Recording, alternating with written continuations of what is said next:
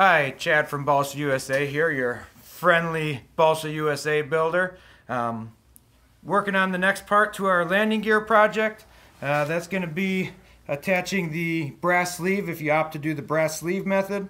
What that basically is it slides over the top of the axle, and then you have a cotter key that you'll drill a hole and you'll put through and twist it off, and that looks a lot more scale than, say, a big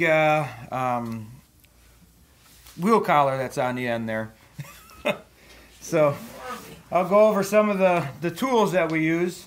You want to make sure you use your Scotch-Brite pad. After you solder, you want to take and you want to re-clean the axle. Make sure you use the Scotch-Brite pad and some mild dishwashing detergent. And then it doesn't hurt to take a file and just file a little bit on. I already did this all the way around. That'll give something for the solder to bite into a little bit more. Also, sometimes the brass tube won't slide on very good because there's a little lip on the edge. So if you just file a little chamfer on the end of the axle there, that works good. To find out how long you want your axle, you'll take your wheel that you're using, depending if you're using the third scale, quarter scale, stuff like that, and you'll put that on, and you want this axle to end just inside of the wheel. That's going to give you the most support, but it'll still allow you to drill through the brass without having to drill through the music wire here. And then you also have a washer. I'm using 7/32 wire, so I'll use the 1/4 inch outside diameter brass tube. That slides over perfect. And then I'll use a 1/4 inch washer that'll just slide over the end. And once I slide it all together, that'll give me a stop for the back side of my wheel. I'll put another one on the front, drill my hole for the cotter key, and that'll be what holds the wheel on. So the first step is to take some of your flux, because I don't like to use flux core, rosin core solder. I like to use the Stay Bright silver solder without any kind of rosin or anything in it. And then we'll take and just brush that on. Make sure you get it all covered with it. All the way around. Get the end a little bit. What this flux does, it's actually an acid that really cleans the stuff once it heats up and allows the solder to stick a lot better. Gets rid of all the impurities, stuff like that. So I'll take my washer, I'll put it on the end of my brass tube, and I'll slide it on. And as I'm sliding it on, I'm going to spin the brass tube, and this gets the solder or the flux on the inside of the brass tube, and it makes sure that it gets it all the way around. Alright, so I'm using a torch on this as opposed to the soldering iron. Now if you use a torch instead of a soldering iron, you want to make sure that you look around your area, because it's going to get hot elsewhere. You don't want any balsa wood if it's still attached to your airplane.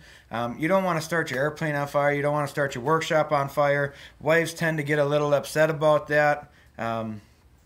So my area is nice and clear. I see that. Make sure that you don't have your leg right underneath where hot solder is going to drip on your leg or your arm or whatever. That whatever's underneath isn't going to start on fire. So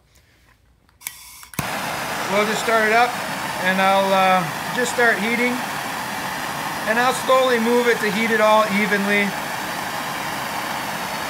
You can see it's going to start smoking. So you want to make sure you're doing this in a well-ventilated area. And then just test it. Nope, it's not ready yet, so I'll heat it up some more.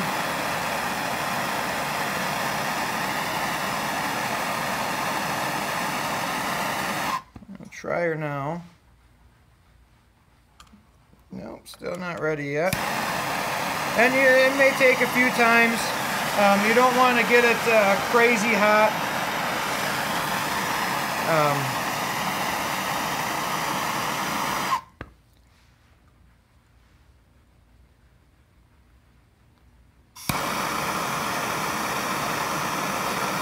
Now it's starting to melt, and it's going to follow the heat. So if you move your heat out, the solder is going to follow the heat as it melts in. So I'll melt a little in there. Make sure it's tight. I'll stick it in this end over here, and I'll melt some in there. The advantage of solder is it drills a lot easier, so if you do fill up a little bit more, it's not going to be a big deal. It'll fill, you'll be able to drill through it. We'll let it cool a little bit. I'll grab a sponge. Letting it air cool is the best way because that's going to be the strongest, but just so that I can show you, I'll cool it down here.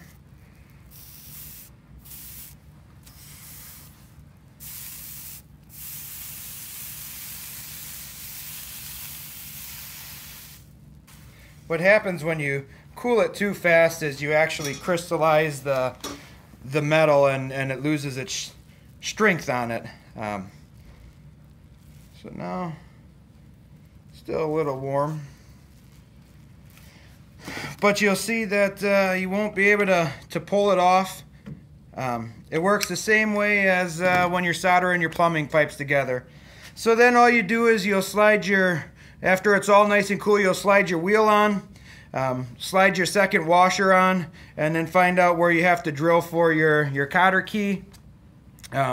You'll drill that hole, slide the assembly together. You can put the cotter key through, and you just bend the ends over so that it'll be something kind of like this, and it'll be through there.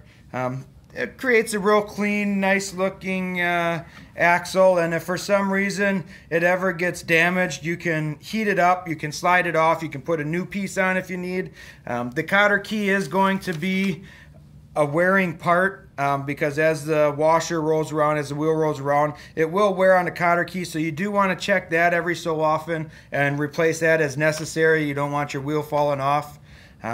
That's all there is to that. The next video I'll show how to put the wood fairings on. Wood fairings go on really easy. There's a couple of tricks to make it easier to put those on. Till next time, happy building, have fun out in your workshop.